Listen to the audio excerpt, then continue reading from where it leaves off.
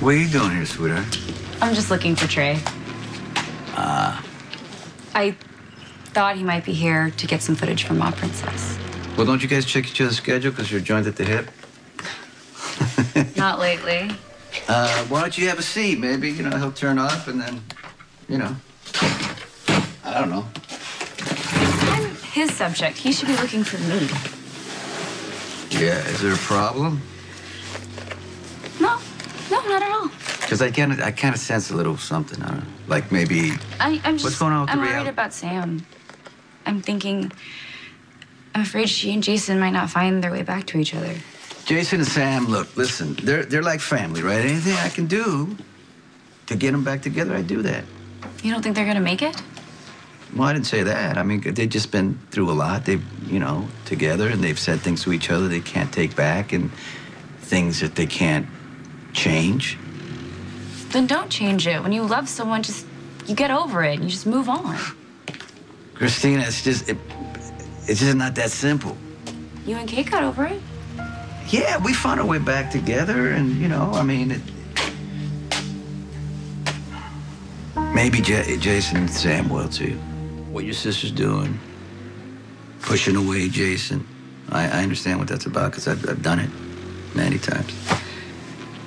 You hurt, or you have a terrible loss, and you think the safest thing to do is to hide from your pain with anger.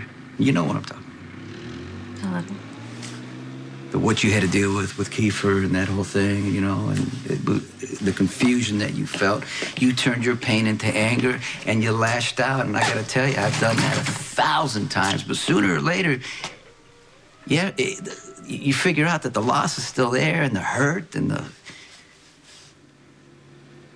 you gotta face it. You gotta rebuild. I wish I could just tell Sam. Blaming someone, putting all your anger out there, it's not gonna fix anything. You just end up sorry and not knowing how to say it. Can I say something to you? Trey's not here, so I'm just gonna go call him. Wait, Kristina, please, wait. Do you want something? Is it really that hard for you to be alone with your dad? I never said I didn't want to be alone with you. I just, I'm looking for Trey, so I figured he's not here, so I should just go call him. I thought that we connected a little bit, but... Dad. I know that you're still upset that how your mom and I got you into Yale. I thought I was doing such a good job of hiding it. But I am still your dad. And I miss you, and I want to spend a lot of time with you, and I worry about you a great deal.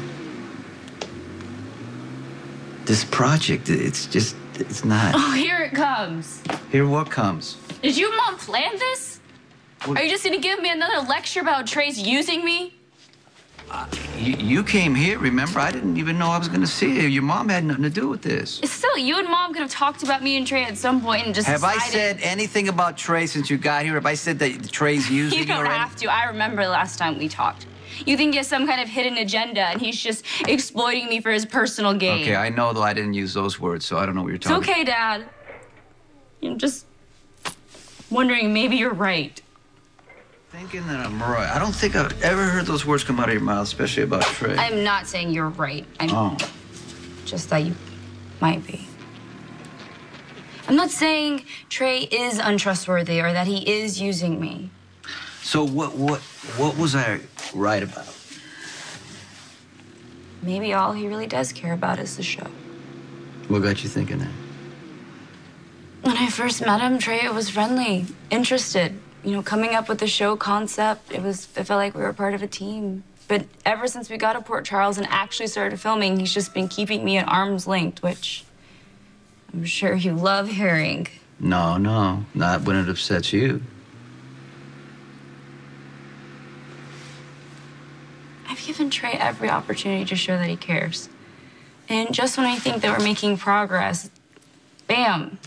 Suddenly, he's all about the show again and how unprofessional it would be if we got together. What are you gonna do? I could quit. Mm-hmm. But without the show, there'd be nothing standing between us. But what if the show was the only thing that was connecting us? I'll lose him. Can I tell you something? I don't want to upset you or make you sad or whatever, but it's something for you to think about. Do you really want to be in a relationship with a guy who cares more about a reality show than he cares about you? Tell you how pretty and smart and accomplished you are and how everybody should treat you with respect. But it's not gonna matter until you believe it yourself. Until you value yourself inside. Then it's not gonna matter what Trey or anybody else thinks. I know. I know. I'm never gonna love this reality show, as you know. But you know what bothers me? Is that you could be doing it for the wrong reasons. To get back at me and your mom, or to impress Trey. I thought the show was what I wanted, but now I'm not so sure about anything, especially Trey. I just wish I knew how you really felt about me. Hey. But part of me is afraid that... Kristina! Hello? Trey! Hey. Hey! Mr. Corinthos.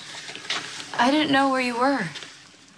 Yeah, I'm sorry. I had to take care of something.